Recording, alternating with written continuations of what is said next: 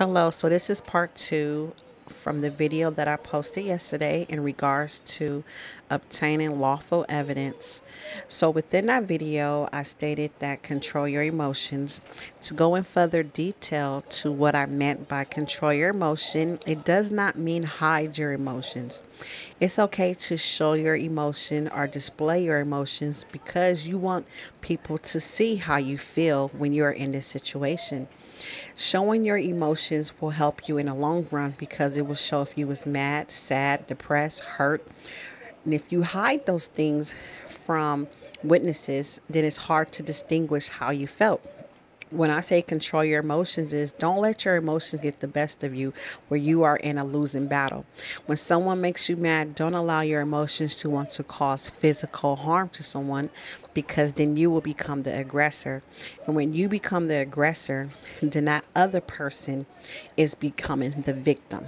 And you never want to allow someone to be the victim in a situation because you are being victimized, but is being tricked into becoming the aggressor. So when you control your emotions, you may think clearly and you may make the right moves. It's okay to, if you have to cuss, scream, cry, do what you have to do, but just control it to the point where you have control and you're empowered over what you're going to do next.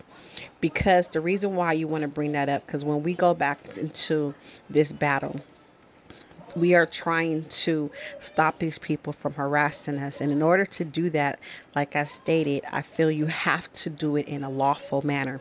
When I first was getting targeted, I went to seek legal counsel. And upon seeking legal counsel, the lawyer that I spoke to stated, the only thing you can do is not break the law.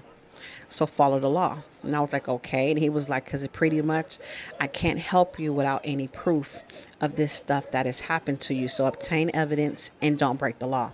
Good advice. So I want to give that advice to you as well. So we know that we are being caused emotional distress. You can sue someone for physical pain and suffering, right? But you can also sue someone for emotional distress. That's why I said target one situation so that you can get enough evidence to go after whoever you need to, especially like in the workplace, because I get targeted a lot with workplace mobbing, so that you can handle that situation, or if you're school age, so that you can handle that school age, or if you're in college or anywhere, try to seek one area so you can get the information to prove that you are being harassed, not only due to this targeting, but in general. When people break the law, there's consequences. So in a court of law, you can sue someone for injury, right? Which is called pain and suffering. But you can also sue someone for mental anguish, which is called emotional distress. However, to prove pain and suffering, you need a doctor's note, proof, x-rays, whatever, to show that you're injured. Now, when proving emotional distress, and emotional distress, if you don't know, can be classified as symptoms of anxiety, depression, frustration, insomnia, or loss of friendship. So, unfortunately, to obtain this type of evidence, you may need a paper trail of talking to some type of psychologist, some professional licensed counselor, or your therapist, so they can write a mental health narrative based on their evaluations. In some cases, your friends or family physician can also document their observations of what are you going through. Like they can say, yes, I saw so and so crying. Yes, I seen so and so you losing sleep, or so and so hasn't been showing up to work. So your coworkers, anybody can also be a witness in this situation. So let's pretend that you have a situation at work where they keep harassing you, lying on you, and you already document this, you're keeping a journal, right? So keep your personal data, your video journals, anything that you can to document when it happened, what time, what happened, and what was the conclusion of that day. So let's give ourselves a scenario, because this is something that happened to me. So and so kept taking your paperwork And when they take your paperwork, it's making you look incompetent at your job, make you like you know what you're doing. On top of that, so and so is talking about you in a form of discrimination. So you keep documenting it, and you're also documenting that you are going to your supervisor. Your supervisor is doing nothing about it.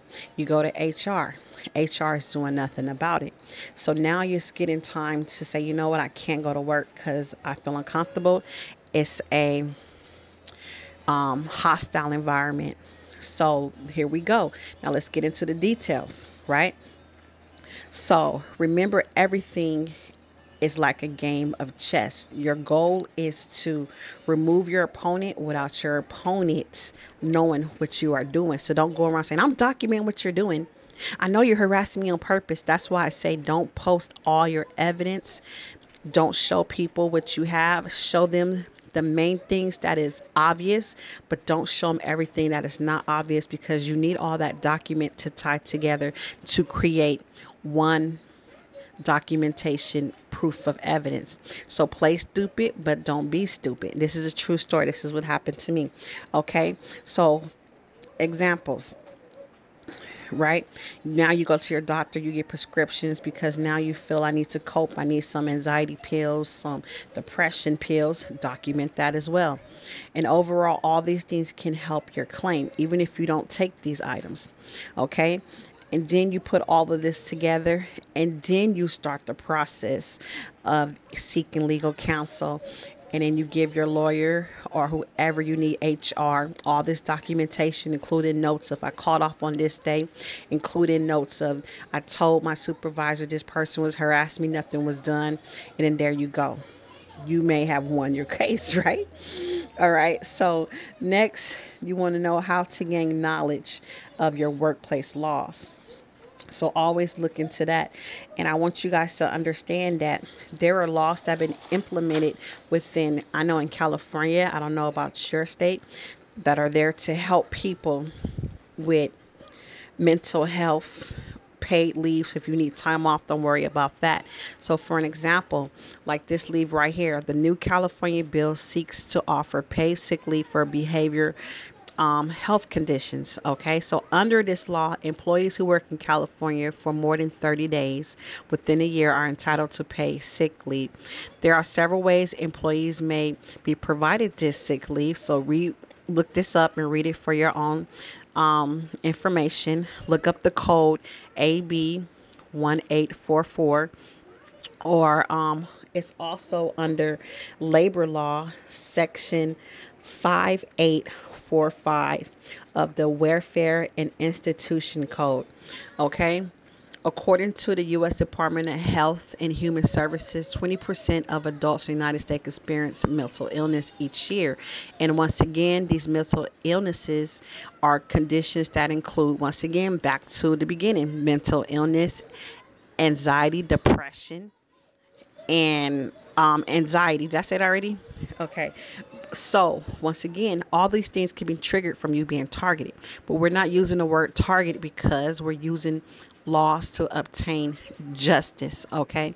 So this bill was set in place to help the stigma, to break it down so that people now can get compensated for time off, because when you are in a hostile environment, it makes you not want to come back to work. So you have to look out for ways to cover you so that you either can get paid time off or you can take a mental break in order you to recoup it and come back again. So this law helps you take a break. It helps you watch family members that are maybe going through it, like your spouse or your child is getting bullied at school and there's now have these anxieties or depression.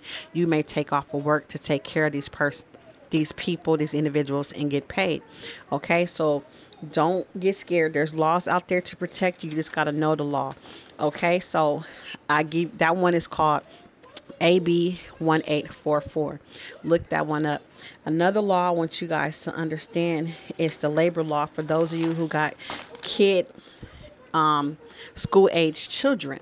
Did you know that you can get up to 40 hours off work to help them in their situation? Because I know a lot of times they get bullied as well. and you got to take time off work to either take them to counseling or either to go up to the school to try to figure out what's going on.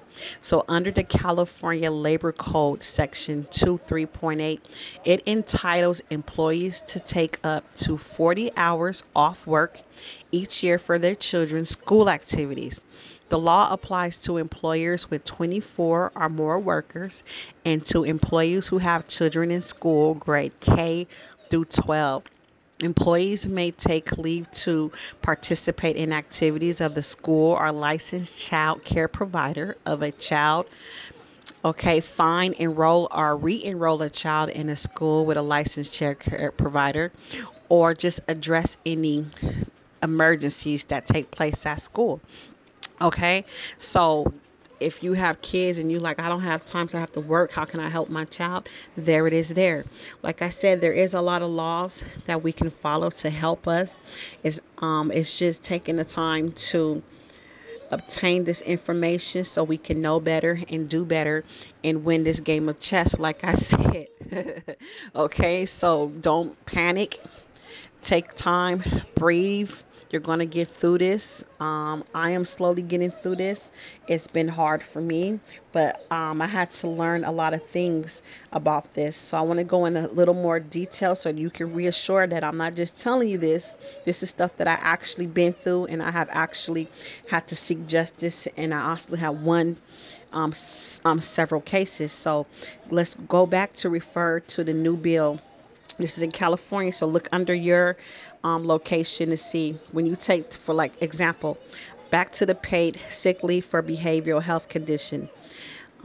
This bill is set in place to pay sick leave coverage to employees and their family members for behavioral health conditions under the Healthy Workplace, Healthy Family Act of 2014, Labor Code Section 245. Employees who work in California for 30 days or more are entitled to paid sick leave. Employees can use this paid leave for the care of treatment or maintain their own mental health conditions for self or for their family members who are victims of domestic violence, sexual assault, or stalking. Yes, even if you are being stalked, the California Labor Code section will help you. You just got to prove your case. And I don't think that when it comes to that, they seek a lot of evidence. You just got to plead your case and pretty much in writing, and then it will help you get this time off if needed. I'd rather you take time off than to be stressed and either want to hurt yourself or someone else. Is sometimes it just take you walking away from a situation and coming back to it. Like I said, I got harassed a lot in the workplace, and my child got harassed a lot in school, where I had to take time off because I didn't know what was going on. So I would just call off and not want to come in the environment because I couldn't handle it. It was too much for me. And my son got bullied a lot, where it was times where I took him out of school and I put him had to seek professional help by putting him in counseling, and the counseling helped. It does not help. A lot of people tell you, don't go see a counselor. Don't do. That's not true. Go seek help, whatever you need to do, from a pastor, from a friend, from a professional counselor who you don't know. Just look up their background, because it does help. I did not go in there and say, hey, I'm being stalked, I'm being harassed. I went into details and brought out bullying, terms like bullying, harassed, discrimination. Like I didn't, just so I can get the professional help of how to stay calm or how to control my anger so that I won't explode. So I went to seek help in those manners. And, every now and then I would bring up theories like about our community, just to see if this person is going to play dumb or act like I'm crazy. Because if they distinguish that you're crazy, they will have the right to do a 5150 if they think you're going to hurt someone. They cannot 5150 you. 5150 you means lock you up in a crazy home if you're not intent to cause harm. Only if you have the intent to cause harm, but it's based off of their discretion. So that's why you gotta be careful of what you say. Because if you go in there like, I'm so mad, I feel like I'm gonna hurt somebody, because okay, there it is there. Then they have the right to hold up. Now that HIPAA law does not pertain to you anymore, they have a right to disclose that information to the local facilities, mental facilities, or police officers, because now you're saying you might hurt someone. So be careful, choose your words wisely. I hope this helped those of you are seeking help. We are in this together. Don't give up, because I'm not giving up.